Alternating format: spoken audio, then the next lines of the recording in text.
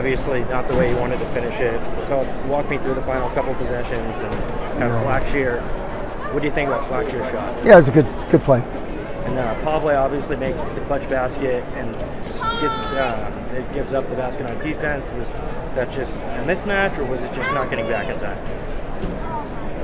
He just went by him and made a tough play. Two guys foul out. Pretty uncharacteristic. Yeah, we haven't had that happen this year. Obviously, 3 teams losing the Mountain West on the road.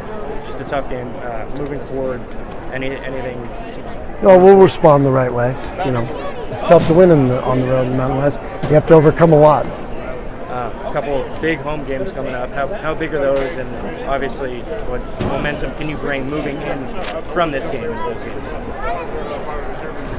Well, we got to go back, regroup, and you know, I think it'll help to get Shave some practices under his belt. Shaver, a big return, definitely clutched up when it mattered. Obviously not necessarily the outcome you wanted, but what did it mean to have him back with the team? He's a good player. Naj Gurai, what did it mean for him to have that tonight? Naj was terrific. He made a lot of great plays. So I was proud of our guys the way we battled the second half. Thanks, appreciate it.